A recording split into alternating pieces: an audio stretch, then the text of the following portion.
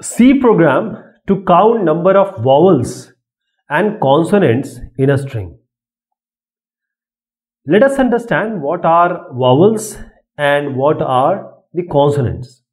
So in English language, when we talk about the alphabets from A to Z, A, E, I, O, U, whether they are lowercase or uppercase, A, E, I, O, U, they are called as the vowels. And others, just subtract this 5 from A to Z, all others are consonants.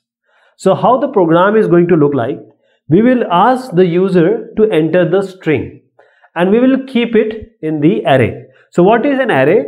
What is this string? String is nothing but the array of characters. So this can be assumed to be an array.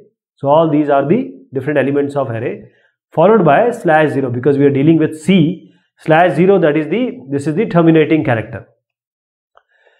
Now what we will do, we will try to run a loop, whatever is being inserted or given by the user, and we'll run a loop and try to match each and every element by A, E, I, O, U. If it is A, E, I, O, U, then we'll say it is the number of vowels and we'll increment. We'll take say increment variable and then we'll just increment it. Otherwise, if it is not there, then we will increment the consonant variable. Finally, this should print, that is how many vowels or consonants you have. The strings you have entered contains, so that will be printed. So let us see the program directly. Here, all these customary things you need to do, that is, if you are using C program, then this stdio.h and choreo.h, etc. But here we have explicitly used or included string.h, and this is for this getAs function. So first of all, we need the user to enter the string. For that, we'll keep it in an array. So this is an array. An array you can take the way how much long you want it, it's up to you. So this is an array named S of 1000 characters or 1000 spaces. Then we have the, I'll come to this one. First is printf, that is we will ask for the string and then we'll take the string using this getAs function.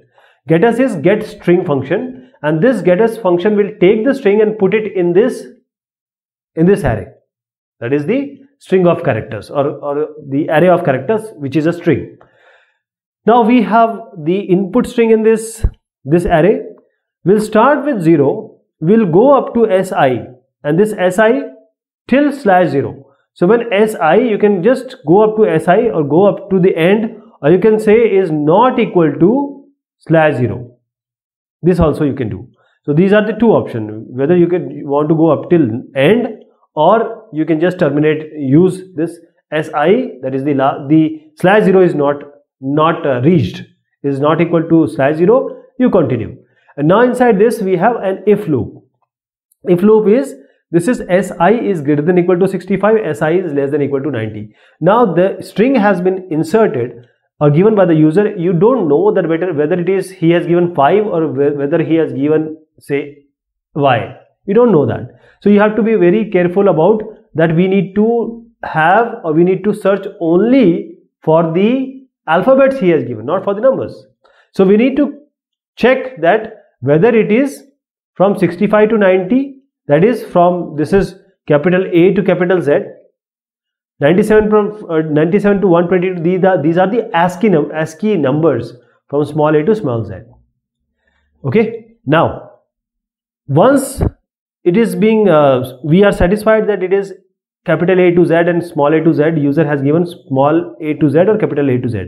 Now we'll again have if, and we'll match this SI with A, E, I, O, U with a pipe sign. Pipe is for OR, and we are checking it for capitals also. Capital A, small a, like this, capital U, small u, all these. That is, we have to have 10 options along with this pipe sign is for OR. So any of this is true. We have a variable vowels which is initiated or you can say declared and initiated as 0. So now you can just increment it. if it is vowel. Otherwise, if it is not vowel, then you increment this consonants variable, which is again initialized as 0. So you can just say that it is consonant plus plus. Finally, when you come out of this loop, you just print the vowels, that is this number, and consonants, which is this number, and then just return. So this is a test run of this program, and 3 and 7 will come.